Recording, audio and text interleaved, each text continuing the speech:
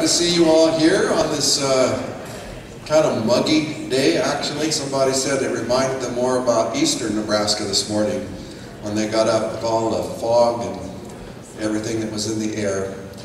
But it's great to have you here today for our time of worship, and the air conditioning is working. Aren't you glad for that? Well, as we begin our time of worship, let's all stand together and let's join in singing hymn number 294, Bring Your Vessels, Not a Few.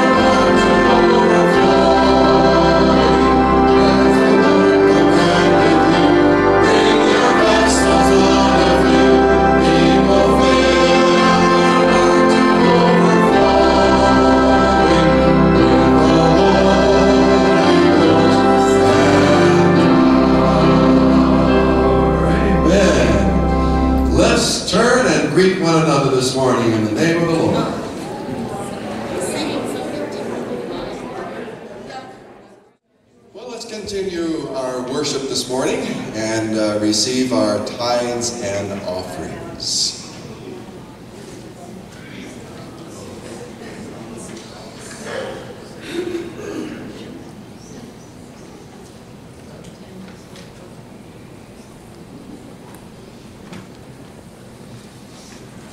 Let's pray.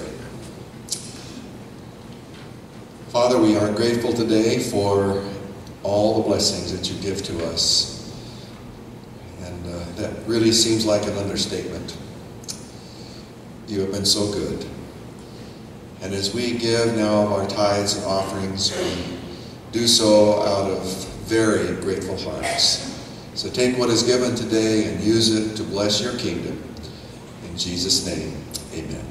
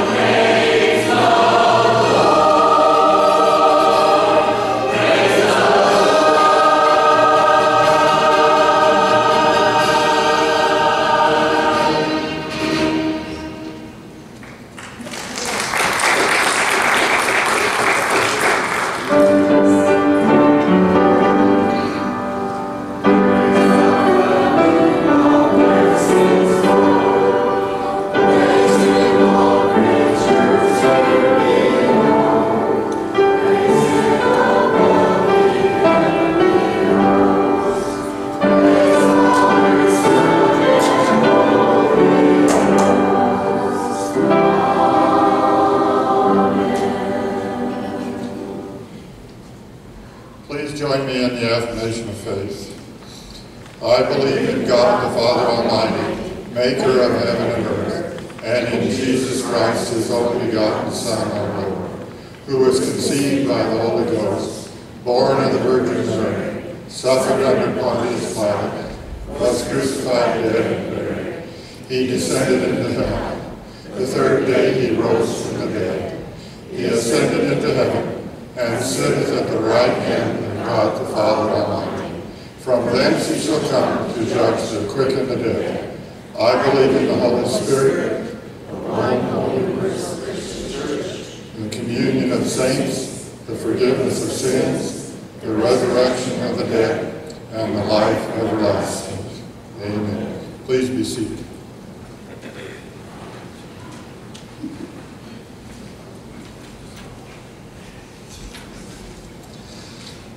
During our prayer time this morning, we have a couple of requests that we need to add to our prayer needs. First of all, Aggie Wiederhold. Most of you know her. She moved away some time ago, but was with us for quite a number of years. She's living up in Custer, Wyoming. We've just received word that Aggie has been placed on hospice. And so I think we all kind of know, what that generally means. And Aggie is what, 96, I think it is, years old, and just a beautiful, beautiful lady that has been such a blessing. And let's just remember Aggie and her family in prayer. And also a young man, and he's about 40 years old, in his 40s, Darlene Diet's nephew, Rick, lives back in the eastern part of the United States, has been diagnosed with throat cancer, and it's stage 4, so it is not good. So let's lift up these two in addition to the other prayer needs that we have before us. Father, we are grateful today to you that we can come and we can have this time in our service when we can spend a little time in prayer, bringing our requests before you. Prayer is such an important part of the teaching in the Bible, and you've told us, Lord, that we should come to you boldly to the throne of grace in faith and trusting you and believing that you do hear our prayers. You don't always answer our prayers the way that we would like them to be answered, but you do hear them, and you do answer our prayers in the way that is best for all concerned. And Father, we pray today for the special needs that we have before us. We do want to lift up Aggie to you. We love this dear sister in the Lord, and we just pray that you will be with her during this time of her life. We know that she knows you, and we know that she has a future and a hope through Jesus Christ. So be with Aggie and her family today in a special way. We pray also for Rick today, Father, with this devastating turn of events in his life. Father, we know that you are a God who heals and touches lives, and that's what we pray for Rick, Lord, that you would bring a healing to him. And we pray that he will reach out to you and find your help and your strength during this time. We also want to continue to lift up Lucille to you today, Lord, and Dawn and Noni. We thank you for these dear folks, and we pray that you will bless their lives. Father, we pray today that you will be with all of our church family, wherever they are today. We're just so thankful that we have a beautiful sanctuary that we can come and worship in. And as we're looking at the beautiful stained glass windows and considering their meaning for us, we just pray that your Holy Spirit will just awaken within each one of us something new and something special as we look at these beautiful windows. We pray, Father, that you will be with our farmers and our ranchers. And Lord, we know that this is a very precarious time, the planting season and the growing season, and the potential for storms. Only you know what you have in store for the land and what's going to take place. But Father, we pray that you will be with our farmers. Be with the land, that you will bless the land, and that we will have a prosperous year in the crops that are grown, Lord, and the cattle that are raised and so forth, Lord. It will be a good year for farmers because they need it so much. And Father, we pray that you will be with our country. We are looking very carefully and with great interest to the summit that President Trump is having with the North Korean leader. Father, we just pray that there will be a resolution there, and peace will finally come to that region, and people won't be living constantly on the verge of war and threat. We just pray that you will work through this situation. Be with President Trump and the Secretary of State, Mike Pompeo, Lord, and just lead them and guide them. And all of those, we know there's a lot of people involved on both sides of this issue, and other countries too. And we just pray that you will work in this situation and bring about peace and safety for that region, but also for our country too, and the rest of the world. We pray, Father, you'll be with our local communities. We pray for our county government, for our commissioners, for our city council members and mayors. We pray for our policemen today, Father, and the firemen. These individuals are heroes every day, and they go out and face the dangers that they face to keep our country safe. And there are so many problems and issues that are taking place that they face every day. We pray for their protection and their wisdom. We pray that you will be with our community, and that the love of Jesus Christ will become the norm in our community, and people will truly be individuals who really know what it means to have peace with Jesus, peace with you through what Jesus did for us upon the cross. We pray, Father, today that you will guide and direct us as we continue our time of worship. And together we pray the prayer Jesus taught us. Our Father, who art in heaven, hallowed be thy name. Thy kingdom come, thy will be done, on earth as it is in heaven. Give us this day our daily bread, and forgive us our debts as we forgive our debtors. And lead us not into temptation, but deliver us from evil. For thine is the kingdom, and the power, and the glory forever. Amen. Amen.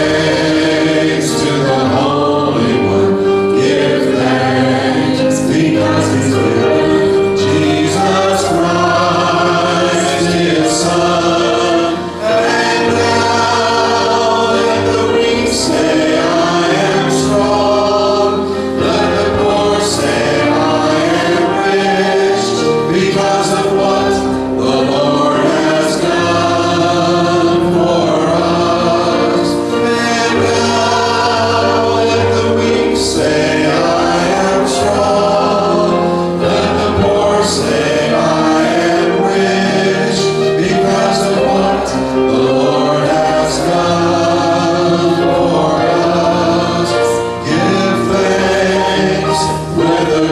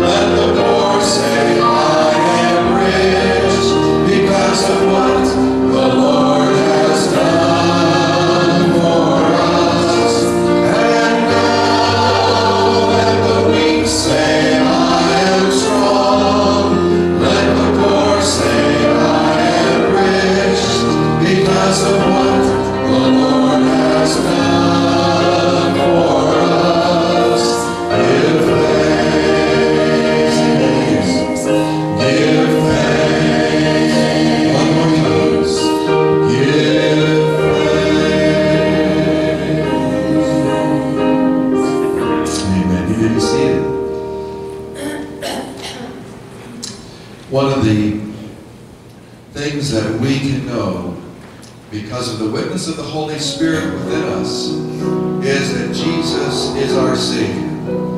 That is the blessed assurance that we have. When we place our faith in Him, we can know that He is there because His Word says His Spirit will bear witness with our spirit. So let's sing this great old hymn of the church, Blessed Assurance. Blessed assurance, Jesus is mine. Oh, what a foretaste of glory divine. Heir of salvation, purchase of God, born of His Spirit, washed in His blood. This is my story, this is my song, praising my Savior all the day long. This is my story, this is my song, praising my Savior all the day long. Perfect submission, perfect delight, visions of rapture now burst on my sight. Angels descending, bring from above, echoes of mercy, whispers of love. This is my story, this is my song, praising my Savior all the day long. This is my story, this is my song, praising my Savior all the day long. Perfect submission, all is at rest. I and my Savior am happy and blessed, watching and waiting, looking above, filled with His goodness, lost in His love. Sing it now. This is my story, this is my song, praising my Savior all the day long. This is my story, this is my song, praising my Savior all the day long. Amen. Praising my Savior all the day long. One of our favorite songs that we like to sing is this one, Shine, Jesus Shine. We're on our sermon series about the windows in here, the stained glass windows, the light that shines through those windows. And they show us the life of Christ. We want Christ to shine in our life every day, don't we? So let's sing it together. Lord, the light of your love is shining in the midst of the darkness shining. Jesus, light of the world, shine upon us, set us free by the truth you now bring us.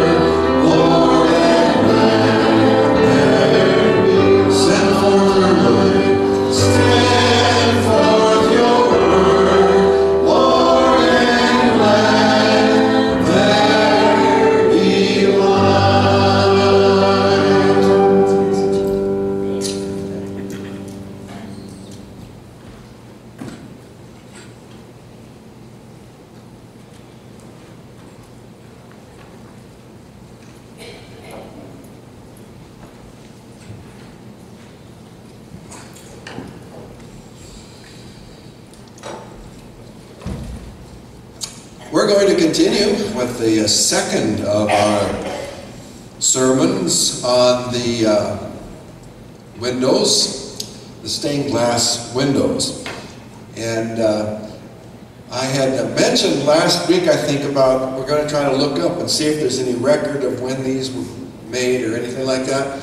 Well, this morning, Pam found a whole file folder about that thick with everything in it about when these windows were done, and it's just a gold mine. And I'm going to be including information from that in the book. So you'll want to be able to, you want to get that and be able to see and have some of that history there. It's pretty awesome. They even have samples of stained glass in there that they were looking at and chose from. And I even think there's a sample of the old window that used to be in here in that too. So it's pretty awesome. Really, really thankful for that information that's available to us.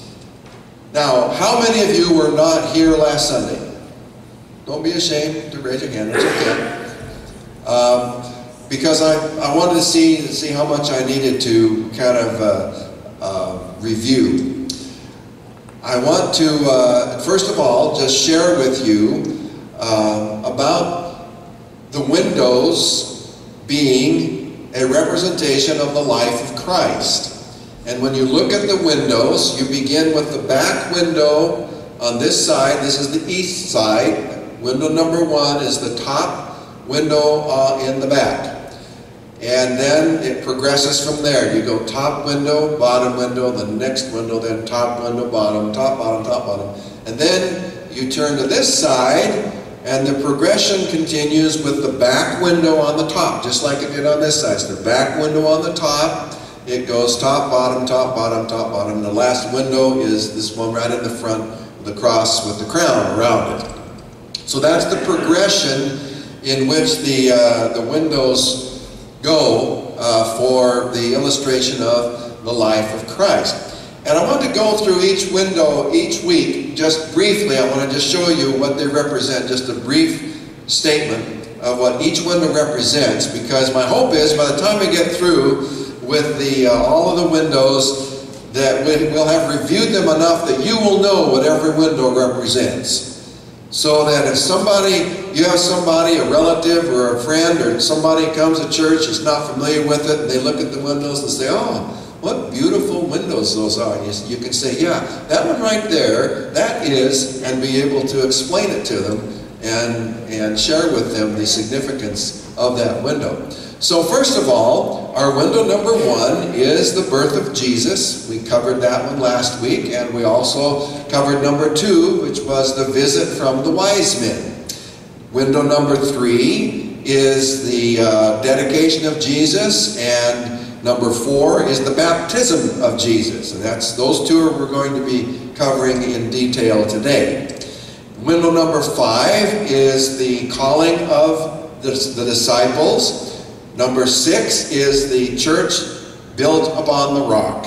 7 is the transfiguration of Jesus. 8 is the triumphal entry into Jerusalem. Now number 9 and number 10, I mentioned to you, these are the two windows that are out of order. Number 9 is Gethsemane, and number 10 is the Last Supper. The actual order should be the Last Supper and then Gethsemane. I don't know what happened there, but these two are out of order, but that's okay. Number 11 is the crucifixion. Number 12 is the resurrection. Number 13 is the ascension of Jesus. Number 14 is Pentecost. Number 15 is Jesus as the Alpha and Omega. And then number 16 is Jesus as the King of Kings. And there's more to those windows than just those simple definitions. And actually, I stated it's the life of Christ. It actually goes through the establishment of the early church into the book of Acts, the last few windows there. So they're wonderful, beautiful windows for us to observe. We looked last week at the birth of Jesus, and we pointed out the key rho that looks like chi rho, but it's key rho. Those are Greek letters. The X there that is forming the manger is the key. It's pronounced k in the Greek, and that's the letter, the key. The rho is the one that comes up and it looks like a P. That's the R sound, the rho. They form the first two letters of Christ, which is in the Greek there. Christos is those Greek letters there below the key rho. That is Christos. And so we learned about the key rho last week with the birth of Jesus. And then we looked at the wise men and studied a little bit about them and the different gifts that they brought to the Lord Jesus Christ as represented in the second window. Well, today we're going to look at, first of all, the dedication of Jesus. Window number 3. It shows the Star of David hovering over a basket containing 2 birds. The symbolism here is beautiful and well conceived. The window is depicting the dedication of Jesus 40 days after his birth. And we find the scripture text for that in Luke's Gospel, chapter 2, verses 22 through 24. And when the time came for their purification according to the law of Moses, they brought him up to Jerusalem to present him to the Lord. As it is written in the law of the Lord, every male who first opens the womb shall be called holy to the Lord, and to offer a sacrifice according to what is said in the law of the Lord, a pair of turtle doves or 2 young pigeons. Now, from this passage, we know that Joseph was not a wealthy man. In fact, he must have been quite poor. The original command in the law of Moses required the sacrifice of a lamb without blemish, but allowed for the substitution of 2 turtle doves or young pigeons if the family was poor. We see that in Leviticus chapter 12. And he shall offer it before the Lord and make atonement for her. Then she shall be clean from the flow of her blood. This is the law for her who bears a child, either male or female. And if she cannot afford a lamb, then she shall take 2 turtle doves or 2 pigeons, one for a burnt offering and the other for a sin offering. And the priest shall make atonement for her, and she shall be clean. Now, the Star of David indicates that Mary and Joseph were observing this Jewish religious practice, their obligation. It was an obligation. And it is also, the Star of David is also emblematic of Jesus, the Messiah, being a descendant of David as prophesied. In 2 Samuel chapter 7, 12 and 13, the prophecy over David is given, when your days are fulfilled, and you, David, lie down with your fathers, I will raise up your offspring after you, who shall come from your body, and I will establish his kingdom. He shall build a house for my name, and I will establish the throne of his kingdom forever. Now, the basket that is under the Star of David, containing the 2 turtle doves, represents the offering Mary and Joseph brought to present to the priests for the dedication ceremony. There are a couple other people in this story that are significant and need to be recognized for our story to be complete. First of all, there was a man in Jerusalem whose name was Simeon. And this man was righteous and devout, waiting for the consolation of Israel, and the Holy Spirit was upon him. And it had been revealed to him by the Holy Spirit that he would not see death before he had seen the Lord's Christ. And he came in the Spirit into the temple, and when the parents brought the child in, Jesus, to do for him according to the law and the custom of the law, he took him up in his arms and blessed God and said, Lord, now you are letting your servant depart in peace according to your word. For my eyes have seen your salvation, that you have prepared in the presence of all peoples. In the light for revelation, it is a light for revelation to the Gentiles and for glory to your people Israel. And his father and his mother marveled at what was said about him. And Simeon blessed them and said to Mary his mother, Behold, this child is appointed for the fall and rising of many in Israel, and for a sign that is opposed, and a sword will pierce through your own soul also, so that thoughts from many hearts may be revealed. What a prophecy. This had to be an amazing event for Mary and Joseph. Another confirmation of who their precious child was. Now, let's meet the other person that is of significance here. There was a prophetess, Anna, the daughter of Phanuel of the tribe of Asher. She was advanced in years, having lived with her husband 7 years from when she was a virgin, and then as a widow until she was 84. She did not depart from the temple, worshiping with fasting and prayer night and day. And coming up to that very hour, she began to give thanks to God and speak to him of him to all who were waiting for the redemption of Jerusalem. And when they had performed everything according to the law of the Lord, they returned into Galilee to their own town of Nazareth. And the child grew and became strong, filled with wisdom, and the favor of God was upon him. An interesting little tidbit kind of popped out at me as I was looking at this passage, and it said that they returned to their own town of Nazareth. That was where Mary and Joseph had their home. But where was Jesus born? Bethlehem.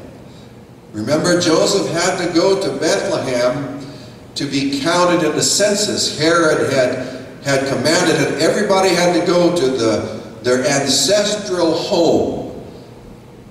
In which case, this case, it was Bethlehem for Joseph, to be counted in a census that he was taking. And so it was in Bethlehem that the prophecy was fulfilled and that Jesus was born. And a thought occurred to me.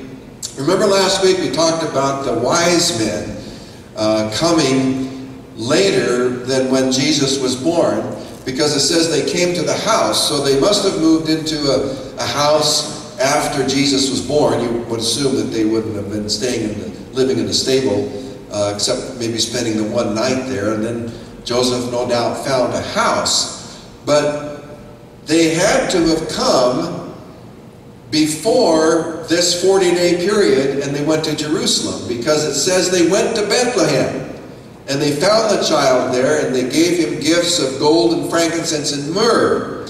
And so that raised the question in my mind, well, if they had all that gold and the frankincense and myrrh that was very, very expensive and valuable, then why were they still considered to be poor when they went to Jerusalem to take Jesus there? I don't have the answer to that. I mean, we could speculate, we could say, could be a lot of speculation about that. But they were still, whatever the situation was, they were still poor enough that they could only afford the 2 turtle doves for the dedication of Jesus in the temple in Jerusalem. And then they went home to Nazareth. And I was thinking about that trip home. Mary holding her baby close to her as they made their way back to their hometown in Nazareth. Her mind must have been reeling with thoughts of what happened in the temple. To them, they were just fulfilling the Jewish law. They were going to the temple to do what the law said that they needed to do. But amazing things took place there with Simeon and Anna giving these words over their child. Her mind must have just been absolutely filled with excitement of that visit. Let us also imagine and let our minds reel with what that baby ultimately did for us, dying on the cross for our sins and giving us hope. This brings us next to window number 4. I say it says 3 on there, but it's actually window number 4, which beautifully depicts the baptism of Jesus by John the Baptist. John the Baptist had been preaching a gospel of repentance, calling people to turn from their wicked ways and do what was right. And so it was a bit surprising to him when Jesus, who he apparently recognized as the Messiah, came to him to be baptized. Let's look at the narrative as found in the Gospel of Matthew. Then Jesus came from Galilee to the Jordan to John to be baptized by him. John would have prevented him, saying, I need to be baptized by you, and you come to me? But Jesus answered him, let it be so now, for thus it is fitting for us to fulfill all righteousness. Then he consented. And when Jesus was baptized, immediately he went up from the water, and behold, the heavens were opened to him. And he saw the Spirit of God descending like a dove and coming to rest on him. And behold, a voice from heaven said, this is my beloved Son, with whom I am well pleased. According to the Gospel of Luke, Jesus was about 30 years old when he was baptized. Why did Jesus need to be baptized? That was a question that John the Baptist asked, wasn't it? He didn't quite understand. He was preaching a message of repentance for your sins. But he knew that Jesus didn't fit into that category. Well, Jesus was baptized to show his complete willingness to do the will of his Father, to complete the mission he had come to do. Billy Graham offers us some good words about this. He wrote, no, Jesus didn't need to repent for his sins because in all the history of the human race, he alone was completely sinless. The reason is because he was God in human flesh, sent from heaven on that first Christmas to save us from our sins. Why then did Jesus seek out John and be baptized by him in the Jordan River? The reason is because Jesus, who is the sinless Son of God, took upon himself your sins and my sins and the sins of the whole human race, just as human race, period. Just as he didn't have to die, so he didn't have to be baptized until he came to be the bearer of all our sins. This he did by coming to earth for us. In other words, from the very beginning of his ministry, Jesus demonstrated that he was the promised Messiah. And in the words of John the Baptist, the Lamb of God who takes away the sin of the world. John 1:29. His baptism was a sign of this great truth. It was confirmed immediately by a voice from heaven declaring, this is my Son whom I love. With him I am well pleased. Matthew 3:17. No, Jesus didn't need to repent, but we do. For we have sinned. And our only hope is Christ and his sacrifice for us. Have you opened your heart and life to his forgiveness and his cleansing power? Well, this brings us now to the artistic portrayal in the window. Here we see a dove descending upon a cross with a rather peculiar looking symbol fanning out from it toward the water below. The dove is easy to explain as a symbol of the Holy Spirit. The cross is also understandable. But what is that symbol in the middle? It was somewhat baffling to me until I counted the number of fingers coming out of it. 7. 7 is the number of completeness and perfection, both physical and spiritual. Remember what the voice from heaven said? "This is my beloved Son, with whom I am well pleased."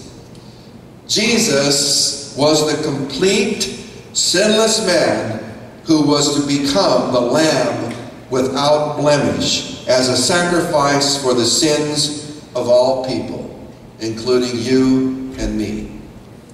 As you gaze upon this window, let the fullness of that truth impact your life.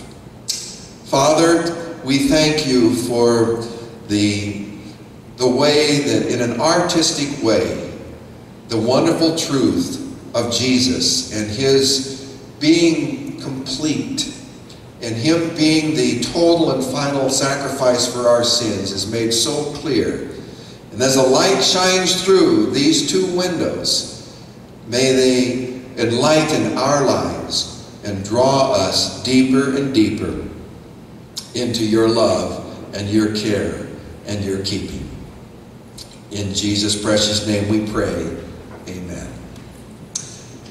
As we close our service this morning, I want us to sing 2 verses of hymn number 475, "Deeper, Deeper in the Love of Jesus." We'll sing verses 1 and 2. And let's stand together as we sing.